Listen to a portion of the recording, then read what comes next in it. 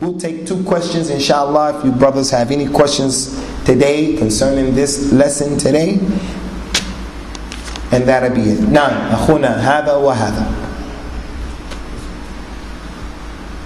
Without cheating, I think if this, you know the right and you did tell the right word is. But if you did know the right word is, but you did ijtihad and you did mistake, did that consider to be cheating? That's an excellent question, Ikhwani, as it relates to the leader who does ijtihad. He does everything within his power and his ability to arrive and to deduce a hukum, a particular rule in al-Islam. And then as a result of doing his ijtihad, he makes a mistake. Can we say that that particular leader is cheating? No, he's not cheating. Nor is that scholar cheating. And we like that question because that question is a question that is in defense of the scholars of al-Islam, and it's also a question that protects us from being extreme, because those people who don't like what a particular scholar says, for an example, they'll pronounce takfir upon him because he said, yes, it's permissible to do this or to do that, to use the kuffar. It's permissible to use the kuffar out of compulsion. We can use them. So that person says he's a non-Muslim because he's taken the kuffar as a helper. So the Prophet told us, sallallahu alayhi wa ala alihi wa sallam, إِذَا اجْتَهَدَ حَاكِمٌ فَأَصَابَ فَلَهُ أَجْرَانِ وَإِنْ أَخْطَأَ فَلَهُ أَجْرٌ وَاحِدٌ. If the scholar or the leader, if they make an effort, they make ijtihad, and they get it right, they get 2 rewards. And if they get it wrong, they get 1 reward. And it can even be in riba. It can even be in riba. Abdullah ibn Abbas radiyallahu anhu said that riba and nasi'i was permissible and it's not haram. And it's haram. It's haram. But he said that that type of riba is permissible. We don't have time to go into what it is.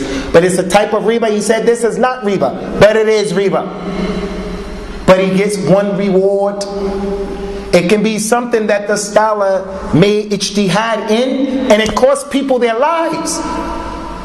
Ali ibn Abi Talib and Muawiyah ibn Abi Sufyan radiyallahu anhuma, when those 2 groups clashed and people lost their lives, like Ammar ibn Yasir and other than him, they will get rewarded for that war that took place. Why? Because they were mujtahidun. So if the scholar or the leader makes ijtihad to the best of their ability and they get it wrong, we don't say that that's cheating, unless he wasn't qualified. To say that the lady can take her hijab off because she thinks there's going to be a problem, that's cheating. And that's not ijtihad. To say that the woman, if she feared that there will be verbal abuse, then that's not ijtihad, that's cheating. No one in his right mind will say something like that except a person who is out of his right mind or he wants to integrate at all costs. Wallahu a'lam. Na'am akhi.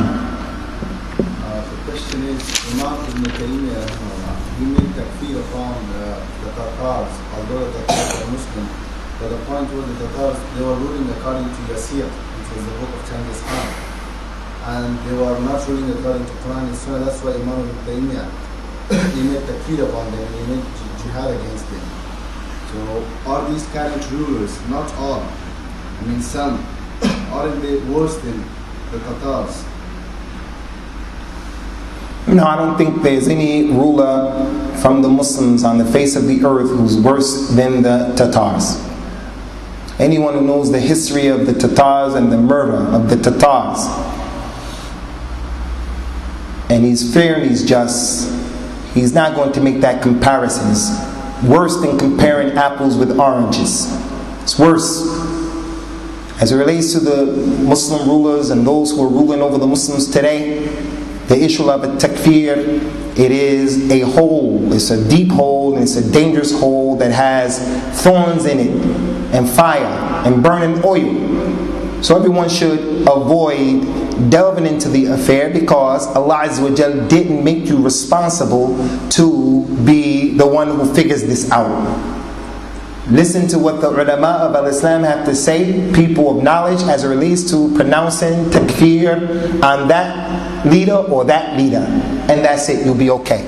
I don't understand. What is the problem with some people that we feel there's a responsibility that makes me uneasy, and I'm not taking care of my responsibility, that I'm not giving a ruling for each and every ruler over the Muslims today, in the Muslim world today.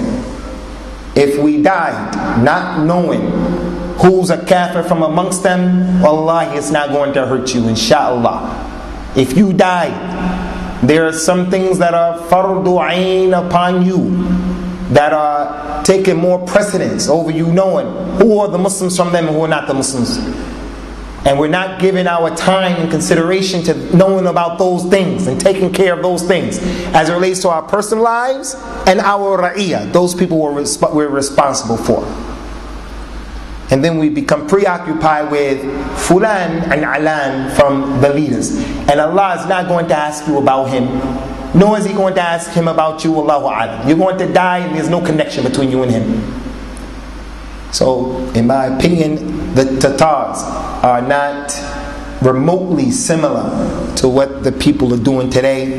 We don't pronounce takfir over people unless we have scholars who preceded us to that issue.